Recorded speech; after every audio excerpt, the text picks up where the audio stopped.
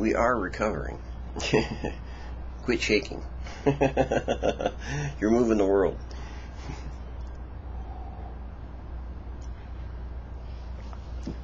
You know, I like to think about weird things. You know, unusual things, things that most people don't think about, talk about, consider. In the morning, I like to think that, imagine this, if you will.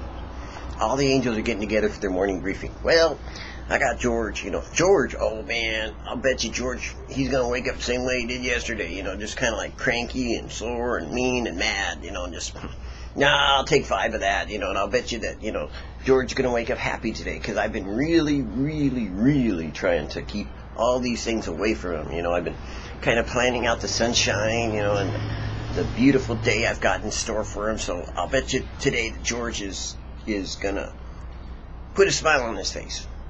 And sure enough, the angels kind of get together and talk about these things, because they look down from heaven to see what it is that God's doing in the lives of people like you and me. Now, maybe they don't bet. Maybe they do. We do have an accuser in heaven. An accuser of the brethren who says, God, that George, now he's gonna whine, he's gonna complain. You know what you did to the children of Israel when they whined and they complained. You said that they weren't, you were gonna judge them. God, I want you to judge George today. I don't think he's one of your children. I think he's one of mine. And I think about these things because when I see a day like today, whether for good or for bad, whether for evil or for righteousness, then I think about God in control. How does God put up with all of this? I mean, really, how's he put up with you and I? How's he deal with the angels, on the one hand, kind of like doing their own little thing, watching, going, ooh, ah, ee, ooh, ick, and you and I, kind of waking up in the morning going, I don't know if I'm a Christian or not, I don't feel like it because, today things aren't going the way I want them to.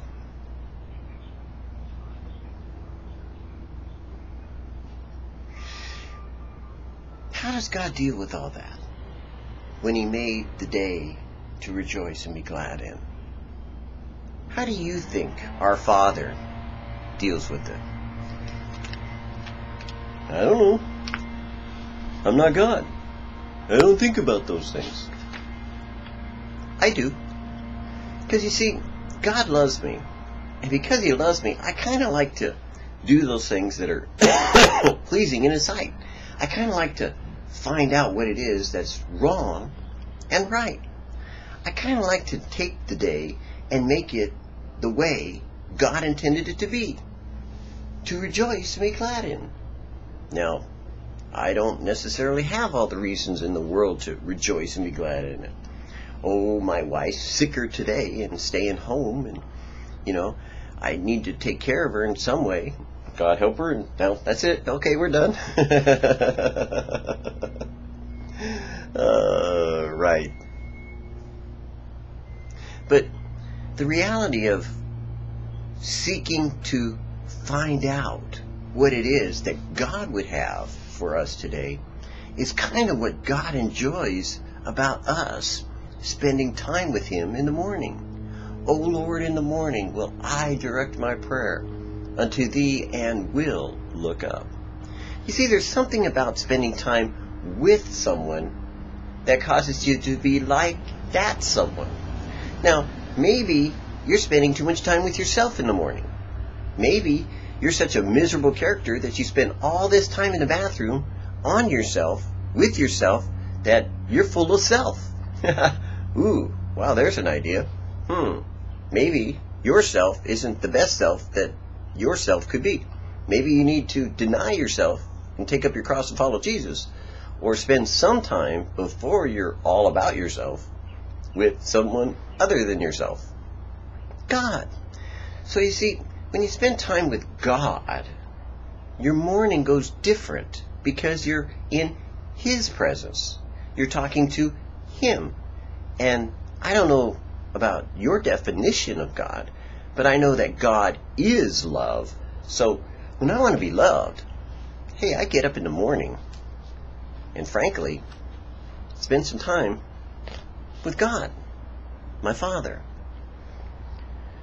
Do whatever God says, so that the righteous and just requirement of the law might be fully met in us who live and move, not in the ways of the flesh, but in the ways of the Spirit.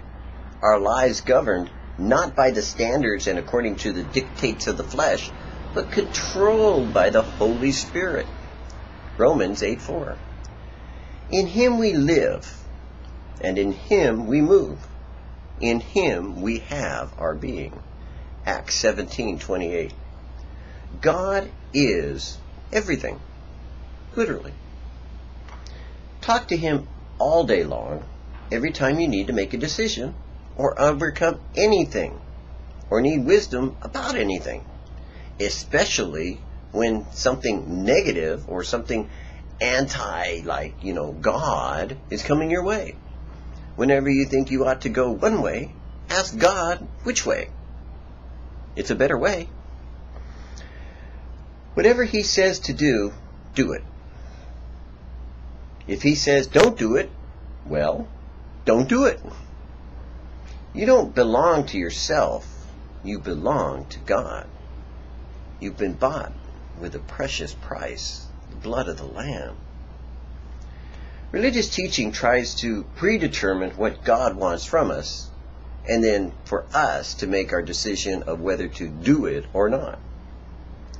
But He will write on your heart what is good and what is bad for you. He will tell you what to do. He will speak to your inner conscience and keep you safe as long as you pay attention to His voice and do what He tells you to do. Throughout the day today, occasionally stop, take a moment, find out what you are doing, and ask Him if there's anything He wanted or He wants to say to you. Stop for a moment, not to pray, only